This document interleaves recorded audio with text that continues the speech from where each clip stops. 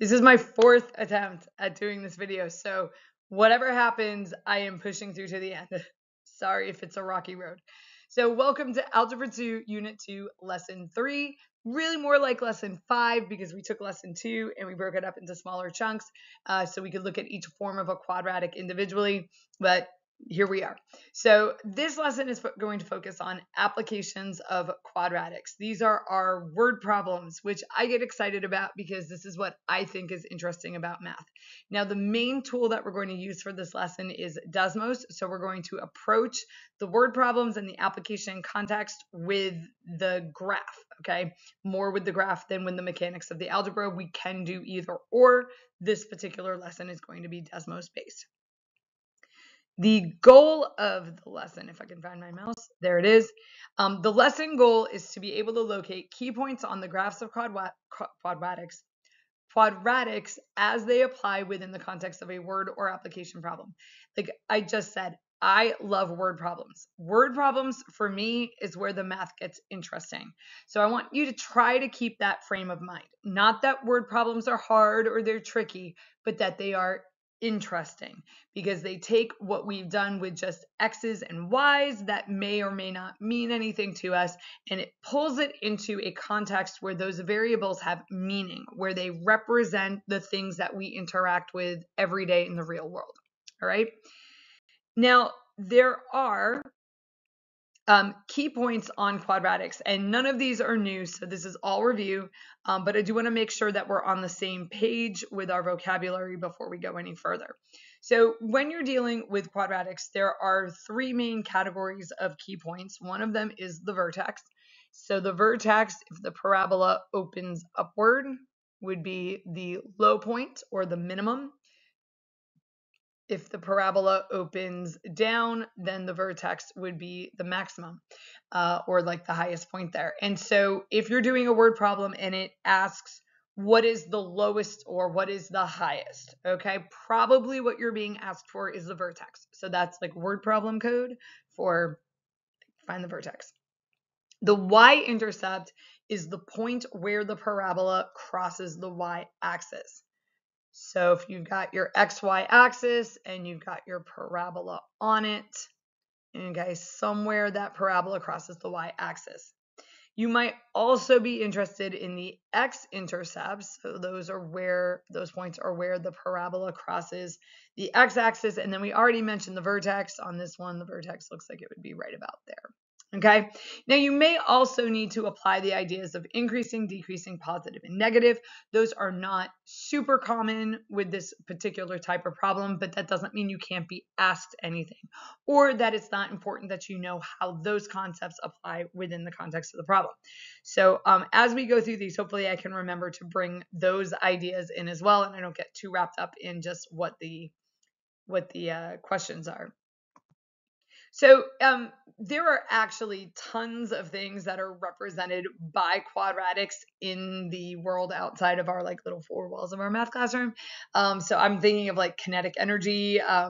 This is a lot of stuff, but there's one like main common application that we use at the Algebra 2 level. So if a teacher wants to give you a word problem that has to do with quadratics, this is probably what they're going to give you. Not saying that's 100% sure or that there's nothing else you can see. There are tons of other things that you could see that are modeled by quadratics, but the most common one and the one that we are going to focus on is projectile motion. So projectile motion is when objects are thrown or dropped and are influenced only by the force of gravity. So I know in one of my Algebra 2 classes this year, and I usually do it in all of them at some point, I will throw something across the room. And you know from your actual life experiences, okay? So you're standing there and you throw something and the path of the object, okay, looks something like that. And it's not making up that like, oh, this is like sort of like a parabola. It's a parabola, okay? The only thing that might influence the paraboliness, like the perfect mathematical parabola there is air resistance. Okay, so whatever it is that you're throwing, the air is going to create some friction, and so you don't actually have the only force being gravity because there's going to be some friction due to air resistance. Usually that is negligible though. So most of the time, if we're sitting in my class and like, I mean, don't do this because it's bad, but somebody wants a pencil and somebody, chucks a pencil across the room at them, it takes the path of a parabola. You can see from the little sketch here, like there's a highest point. And so the object leaves the person's hand, it goes up, it reaches a highest point, and then it begins to come back down, and eventually it will hit the ground, the desk, the person, who knows. All right. All of these could be questions that somebody might ask. Okay. And so you might be asked, what is the highest point? Or when does the object hit the highest point? You might be asked, when or where does it hit the floor? You might be asked, what was the starting height? Or you could be asked something like, how high was the object after 2 seconds? So maybe after 2 seconds, it's here. And so you would plug a 2 into the formula.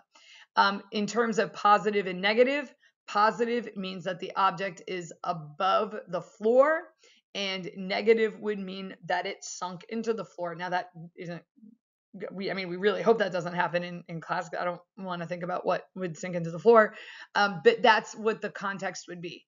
Increasing would mean that it is gaining height. Decreasing would mean that it is losing height. And so we have all of those concepts at play. Most of your application problems at the Algebra 2 level are projectile motion. And there's 2 ways to think about it. One way is like with your X and your Y. So this particular example, you'd have like the height is the Y, and then the horizontal distance would be the X. Maybe a little bit more common is using time on your X-axis. And I have had a few students ask me why it's still quadratic, like even if an object goes straight up and straight down, because you don't see the parabola. That's because the relationship of the height to time is also a quadratic relationship. And that's something you could explore a little bit more in a physics class. So here are the typical connections. Okay, so this is maybe my version of a cheat sheet for this. If you're watching this from home, feel free to like write this down on a scrap piece of paper.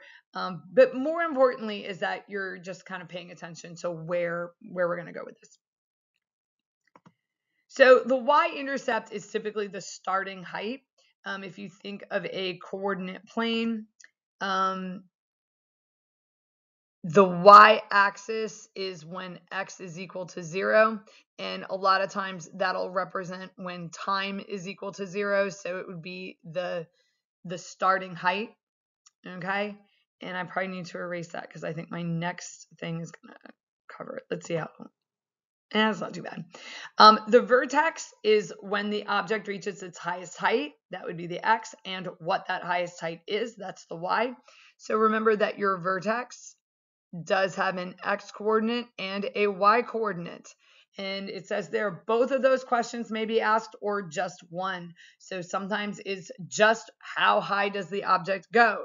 If you're asking for how high, height is your y. Okay, so you would be asked for the y coordinate of the vertex. If the question is when does it reach the highest height, that is going to be the x coordinate of the vertex. Sometimes a problem might say, what is the highest height and when does it get there? Okay, well now you're being asked for both. Sometimes only one of them are is asked. Now, if the x-axis is not time, then it might represent horizontal distance, in which case it might be where does the object hit the highest height. Keyword there, though, is when you hear highest height, it's going to have something to do with the vertex. Okay, so you got it narrowed down to like it's one of 2 numbers. Next one is, my mouse is gone. There it is the x-intercepts are when or where the object lands. So typically when we are modeling this, we will model the ground or like the floor with the x-axis because it's a natural thing to do. You don't have to do that, but you're making your problem unnecessarily complicated if you don't. And so that would tell us when or where the object lands. And then I have here, these are general ideas. Individual problems may have some differences in how the concepts apply. So that's why I said, if you want to write this down, fine. But writing it down is no substitute for just thinking about the problem that you have. Okay. And your problem might be different. All right. So for task number 1, so these this came from like a wonderful like set of problem tasks that I got years ago.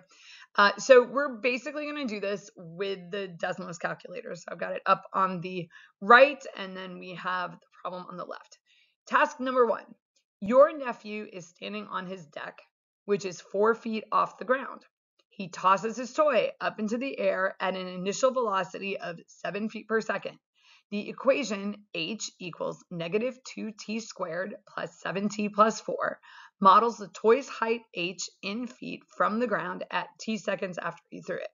So there's a lot of information that's packed in there, and you might be intimidated by it. Okay, it says a lot. It tells you that his deck is 4 feet off the ground. It talks about something called initial velocity. That is the starting velocity when he throws the toy up in the air. The toy leaves his hand as he throws it up, and how fast is it going when it leaves his hand. None of that though is like necessary for solving the problem. Now, if you look closely at the equation, you can see like the 4 feet, okay, is here. Here's the 7 feet per second. Now, this number, the physics me is kind of bothered by that, because that -2 is not any like gravity number that I am aware of. So there's like the standard and metric numbers that can come into play there. With gravity, I'm thinking that is the writers of the problem needed some numbers that were going to come out nicer for you, the doer of it, and so they kind of gave you a -2 there. So what we're going to do is approach this. Oh, well, here are the questions. How high is the toy after 1 second? So who is this? Your nephew. Okay. Throws it up in the air, and 1 second later, the toy is still in the air. The question is, how high is it? Second question is, what is the toy's maximum height? In other words, how high did the toy get? Notice that I'm paraphrasing each of these questions because they could be asked several different ways. And how long is the toy in the air? So let's hop on over to our graphing calculator, and that just changed my whole view of what I am seeing. Now, so suppose we just go and put that in as is. So you're cruising along, doing your classwork, everything is right in the world. And I am actually surprised. I did not think that was going to happen. So score 1 for learning something when you're recording a video. I really truly thought that Desmos was going to squawk at me for using H's and T's, because Desmos typically only recognizes X's and Y's. However, I'm thinking here that there's enough people using H's and T's for problems that maybe we're okay. So just to kind of look at what we got here, we're using H instead of Y. So this represents the height of the toy, and we're using T instead of X. So the X axis represents the time. Okay.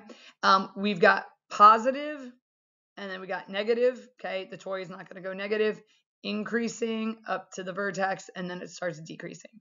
So the first question that we're asked here is, how high is the toy after 1 second?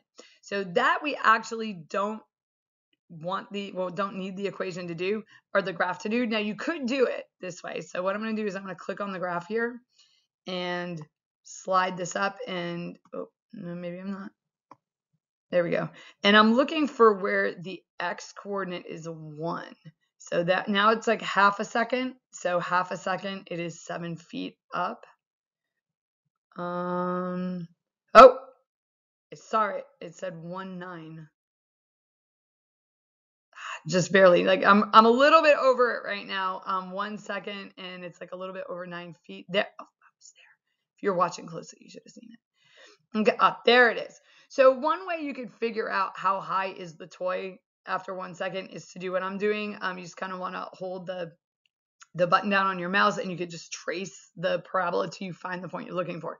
Now, the disadvantage to that is that there's no guarantee that like it's going to be a nice number like 9. So the way you would do that algebraically is we would come over here and we would just plug in 1 for the t.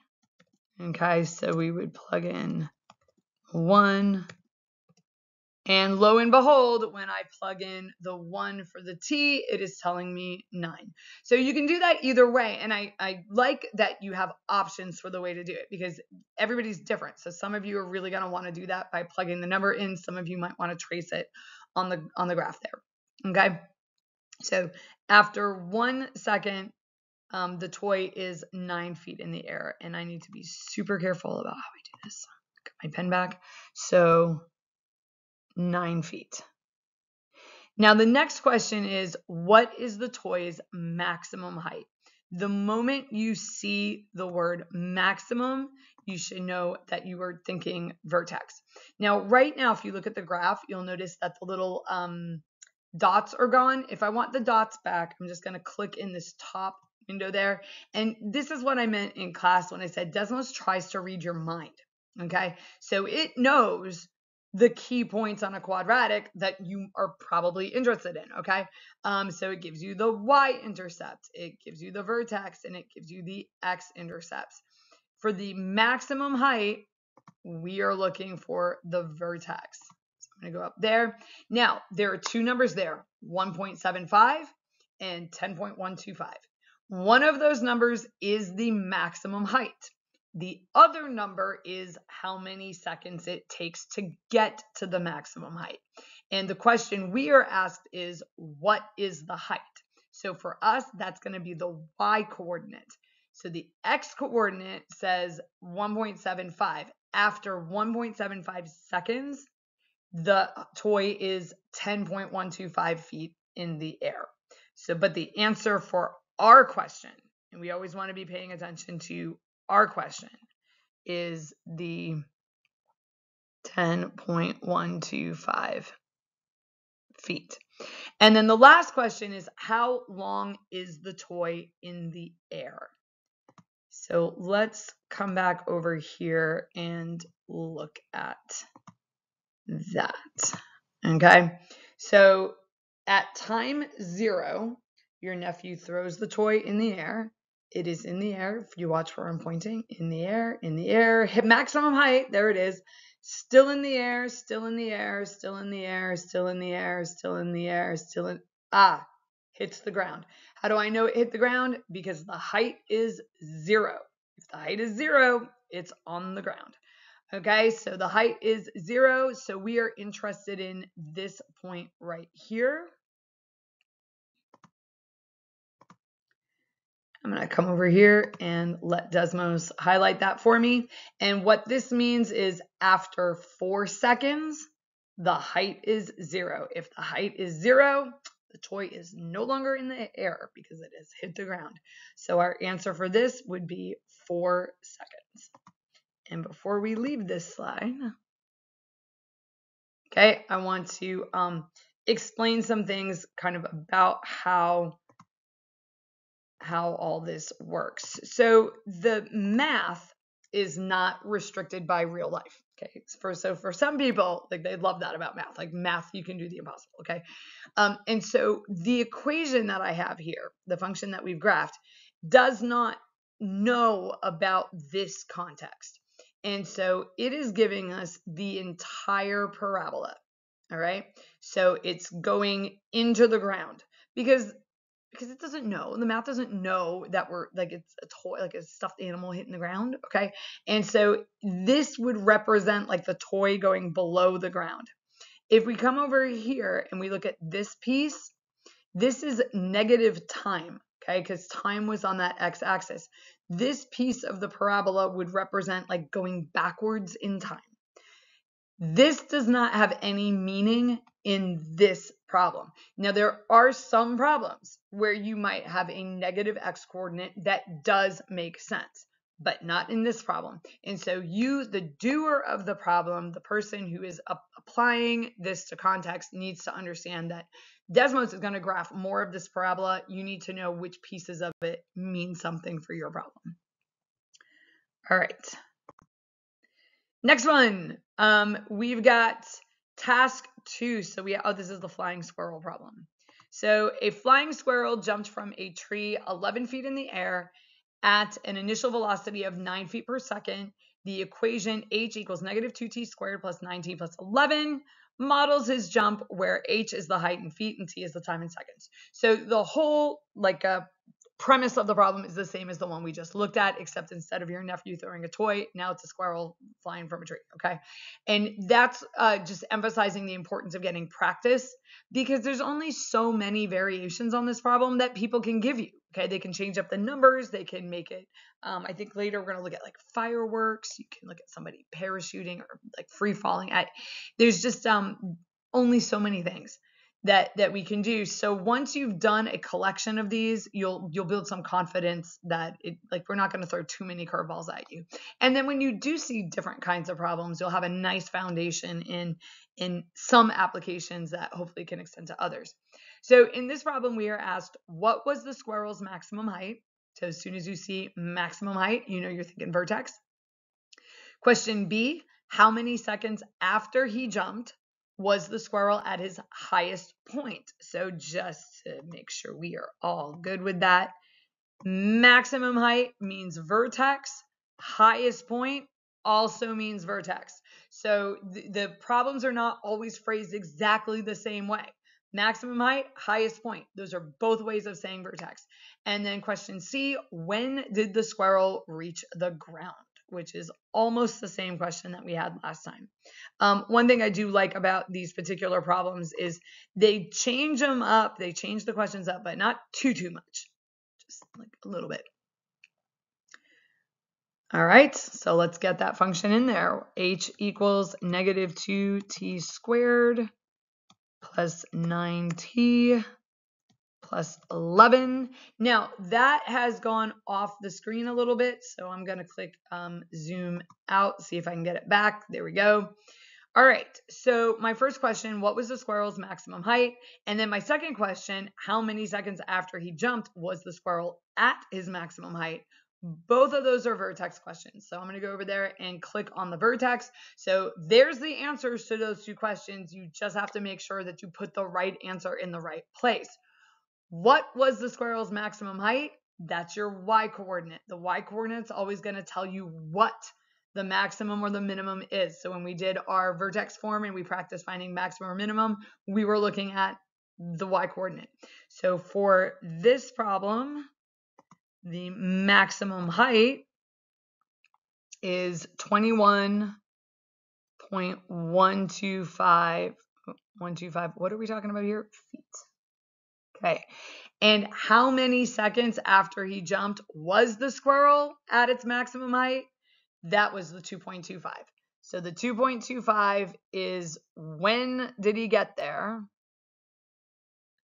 And the 21.125 is how high was he? Okay. Second question there is, when did the squirrel reach the ground? And I'm sorry, I lost my... Okay, hang on. I had to do that to find my cursor. So when did he reach the ground? So here's the squirrel. Squirrel started at the 11 feet, so that 11 feet in the air. So that's where he's starting at time 0. In the air, in the air, in the air, in the air, in the air, in the air, reach the ground. There is where he reached the ground. And so the height is 0 because he's on the ground, and it took 5.5 seconds. Be mindful of your units when you do that, okay? So know what's in feet, or it might be inches or meters or miles, who knows, okay? And whether your other unit is in seconds, hours, days, it's possible, and I think we're gonna look at one in a few minutes, where the X would also be in feet. So don't go into autopilot with that, just pay attention to what is being described in the problem. All right, so enough of me. You try one. So if you are sitting at home, this is what we're going to do in class is I'm going to put brakes on me time in class, and you're going to talk about the frog sitting on a stump. So a frog sitting on a stump, 4 feet high, hops off and lands on the ground. During her leap, the frog's height h in feet is given by the equation h equals negative 0.5 d squared plus d plus 4, where d is the horizontal distance in feet from the base of the stump. So now our h is in feet because it's height, and our d value is also in feet because it's a horizontal distance. You are looking for what was this frog's maximum height? How far from the stump did the frog land? And what was the frog's horizontal distance from the log at her maximum height? So pause the video, hop onto Desmos and get it done, and unpause it when you are ready to go over it and see how you did.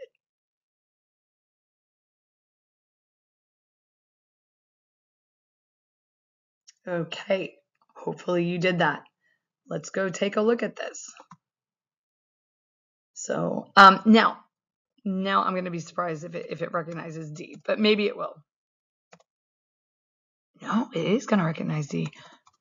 I am genuinely surprised. So you saw it here first. Okay, so there it is. Using what we know about definitions, when we see things like maximum height, and here's another maximum height down here, we know that that is asking us for something to do with the vertex. So coming over here, we'll like click on the vertex. So the vertex is 1, 4.5. Now we know from the previous problems, and because I said this, the y coordinate is always going to tell you the height. So for question A, if you were being asked what was the frog's maximum height, that is going to be 4.5 feet. Also, if it is a well-written problem, which not every problem is well-written, but if it is a well-written problem, the numbers should make sense. Okay, so if you are doing this and you get like a, I don't know, like a frog is jumping and the height is like, 150 feet, okay, stop. Now it's possible it's a poorly written problem, but double check that. Okay. Now you can probably use process of elimination here. If you know that question A and question C are both maximum height questions and you've used up the 4.5 on the maximum height, then C better be the number 1. So C was, what was the frog's horizontal distance from the log at her maximum height? So remember that in this problem, you've got D, which is the horizontal distance, and then H, which is the height.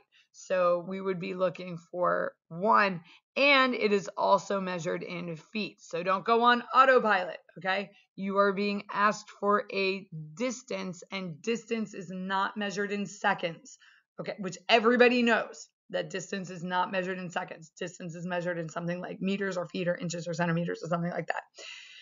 Now, the second question there is, how far from the stump did the frog land? So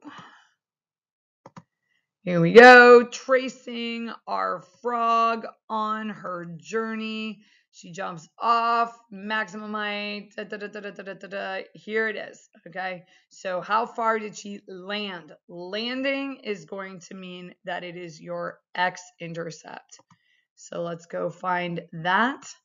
Now, if it says how far from the stump did the frog land and you answer 0, this is what I need you to go back and say, does my answer make sense? We know that the frog is jumping off the stump and she's moving away from the stump. So if you give me the 0 for this, stop, think. Okay, think, does that make sense? Because that would mean she landed on the stump. So the answer has to be the 4. And remember that, I can't go back. Sorry. And I'm not going to, because you can just write the 4. Okay. 4. All I was going to do is put the pen on and write 4. That is just when I'm in record mode, I can't click back slides. In class, I would just go back a slide and write it, but it doesn't work when you're recording. So the middle one was 4. Now, the remaining classwork, you've got tasks 4, 5, 6, and 7. So there is a worksheet. If you hop onto Teams, you can see this. But what you might do if you're doing this from home, you can't print out the worksheet, just take a piece of paper, right? Put your name on it, please. Task 4, write down A, B, C, graph it, give me those answers. Task 5, and then take a picture of it, upload it to Focus, and you are good to go. Okay, or bring it back to class. But there we go. So that is the entire lesson on applications. And for the year that I am recording this video, which is 2023, 2024, we will have a test next class. So make sure that you check out the study guide. If you're watching this that particular year, make sure you go grab that study guide, which I will have posted online as well. I don't have it right yet because I don't have it written, but it will be there. And if it's a different year, just pay attention in class, see what's going on. All right, you guys know where to find me if you have any questions or you want to go over this, and I will be more than happy to help you out.